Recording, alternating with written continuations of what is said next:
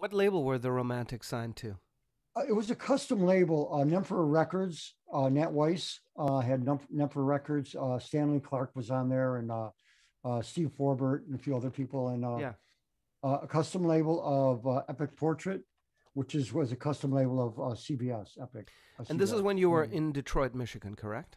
Yeah, we toured. We played all the clubs in New York. We were going back and forth to New York all the time, and Boston, Philadelphia, Toronto, and we met up with. Well, we were going. We were talking to CBS for a while, and then it shifted over to the Emperor, uh, and they took an interest, and we got a really good deal with them. 7 records. We owned our own publishing, and Good yeah, for you. yeah, That's cool. That's very cool. yeah. And we know each other through your publicist, Beatrice. Beatrice, beautiful, good lady. Yeah. She's a new daughter. I think Impact a new daughter. Impact PR. Yes, that's Yes. right. PR from Impact. E M She, P she K works. T R She works P R. hard. By the way. Oh my god, that's a lot of PKs and T's and R's. Not a pop in there. Yeah, so wow. So this is so your trajectory is really cool. So I want to get back to how you started out as a guitarist, Yes. and you came up with that riff for what became you could say that what I like about you, that song is probably a standard at this point. I mean, I there think aren't so. that many people that have not heard that song.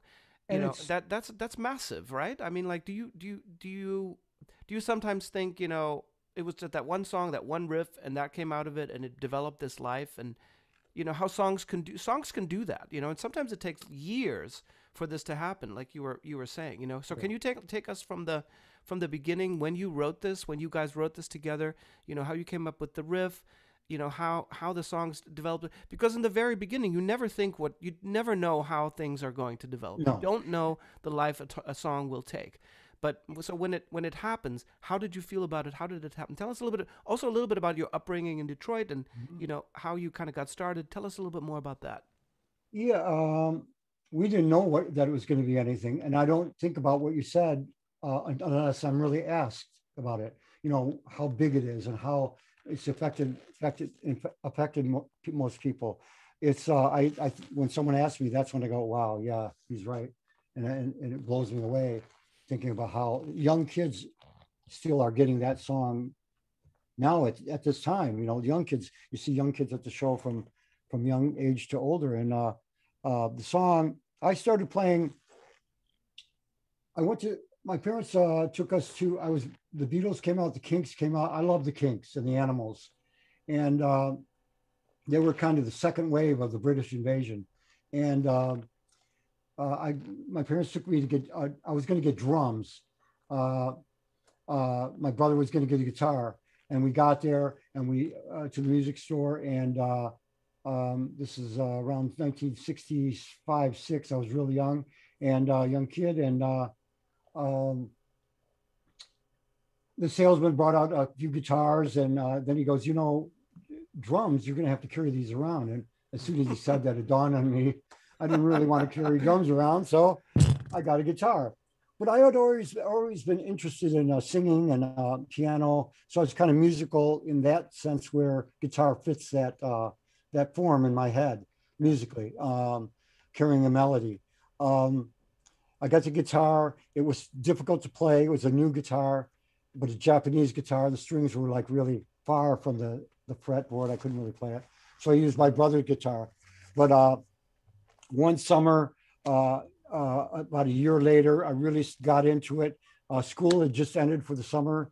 Uh, I took the guitar and I learned all through the summer. I learned how to play basically through the summer of that one semester off.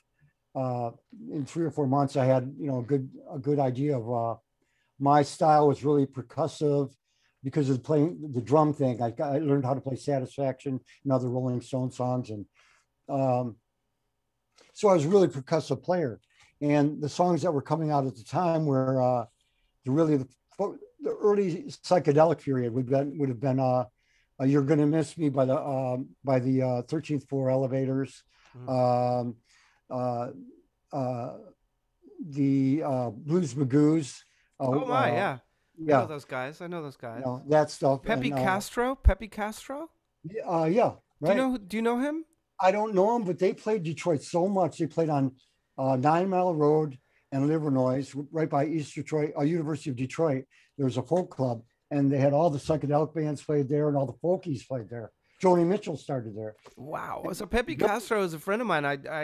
We met at like some party or some kind of thing they were the great. They were in like a in Detroit band, all Manhattan. right. He lives out here now. He's I think he's out Oh, on I think he's up Westchester or Long Island. I'm not sure. all right. Yeah, yeah, Pepe. They were a great band because they had a Detroit feel, really a kind of a raw, bluesy, psychedelic feel. Blues So they Magoos. were Mm-hmm. really popular. They were here a lot. I Mm. think they came out of Chicago, I think, or Mm-hmm. either LA or Chicago.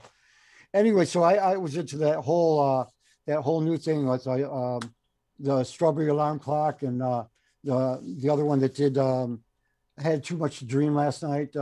That stuff, and then you throw in the Kinks and Louie really hit me from the Kingsmen. I Mm-hmm. love the guitar solo, Mm-hmm. and that whole style, that simple 3-4 chord style, still is with me. So that's how when I started to write songs for Romantics, uh, we were into simplicity and really simple chord patterns and not too much complicated stuff going Mm-hmm. on. Really, just good melodies, good hooks, and choruses. The choruses. We wanted people leaving the show singing our songs, so we wrote songs where they would could leave the show and remember. How many times you go to a show, you see a band, one singer, no one sings backup on choruses, and no one leaves singing the songs. So we always thought we're Yes. selling ourselves, so we want the songs to be sung as they're leaving. So that was our kind of like our thing. You know, And complexity can be a wonderful thing, and it can yeah, be very entertaining, and you can learn a lot from it. But there's really something to be said about a hook, and I'm a big fan. yeah, If you can write a hook, you yeah. got me, and you got everybody, really. You know, and Well, so that simplicity in yeah, that way can go very far. Can go very far. yeah. Well, what I like about you is still getting played and talking in Yeah, your sleep. So I love and that uh, song. and so learning that simple way of playing. What I like about you.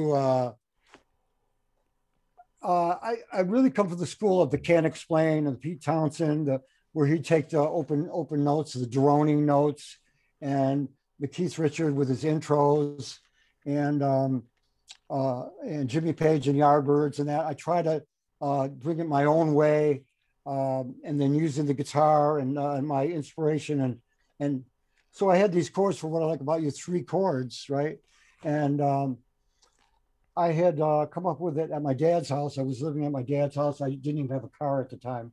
The band had just started, and we played about for a year, and a year into the band, and I came up with these chords at the house. Brought them to the studio. One day when the drummer Jimmy was there, and I got there early this time. Usually I was late getting there, no car, and so it was me and Jimmy. Hey, check these chords out. I come in the little storefront we have. He has, whenever we had the studio, he always had the lights perfect on his hair and for his drums. And, it was a vibe. You walk in the studio, you see the drums, the amps, and the lights coming down. Love it. And Showtime. yeah, it was our stage. And he had been jamming on his drums. And I go, I got this idea right now. You want to check it out? And he got on his drums. I played these 3 chords. He goes, man, this got a good feel. He starts blurting out, his little rhythm on the verse. So he was already coming up with something. So it actually zoned in on him doing it and him singing it. Um, yeah, this is something, we're going through it. And we practically, he had a verse, I had the chords, and then I start coming up with, somehow I got, hey, and, it's kind of a Chuck Berry thing. Hey, uh, that came out. The other guys show up, and the song's practically done. It's like just that quick.